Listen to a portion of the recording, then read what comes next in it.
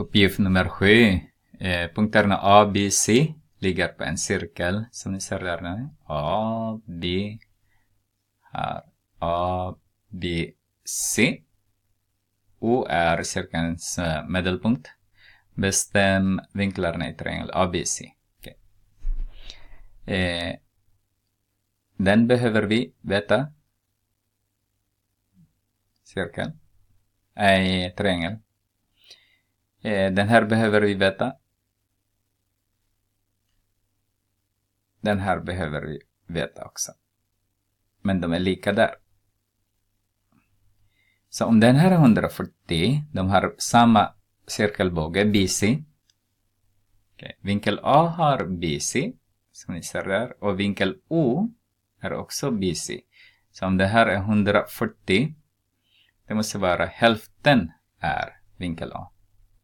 Där är 70 grader. Hur ska man skriva då? Vinkel A är lika med vinkel O dividerat med 2. A där. Som är 140 grader dividerat med 2 är lika med 70 grader. Där har vi det. Vad har vi använt? Det är randvinkelsatsen.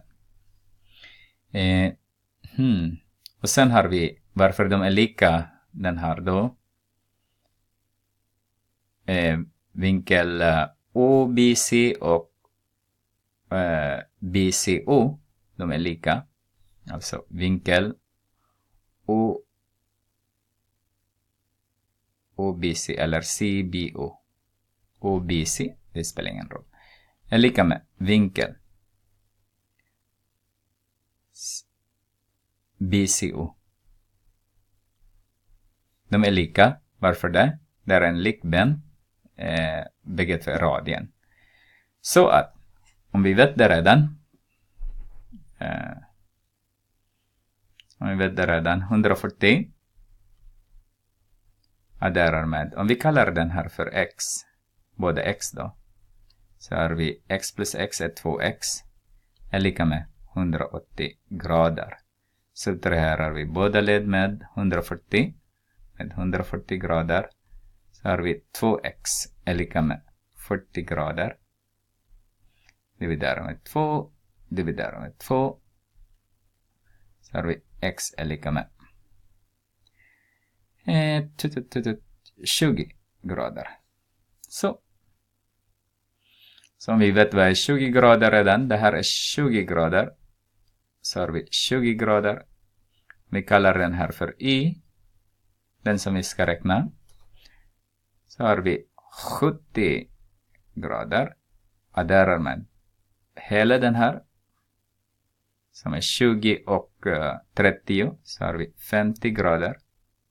Adderar med y. Adderar med 20.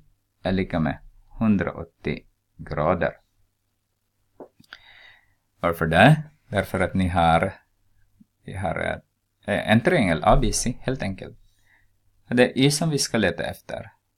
Så har vi 120 plus 20. 140.